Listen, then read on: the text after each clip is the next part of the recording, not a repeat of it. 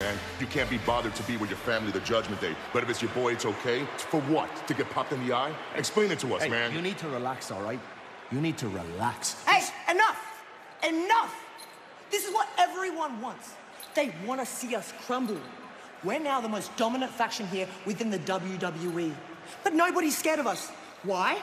Because look at us right now. Look at us. We've accomplished so much. Women's World Champion, Senior Money in the Bank, NXT North American Champion. But we're starting to lose our killer instincts here.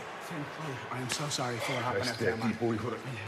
JD, man, this is Judgment Day business. You really need to step away. Hey, relax. Hey, I'll talk to you later, all right? All right. Listen, this isn't about me and JD. This isn't about me and you. This is about all of the Judgment Day.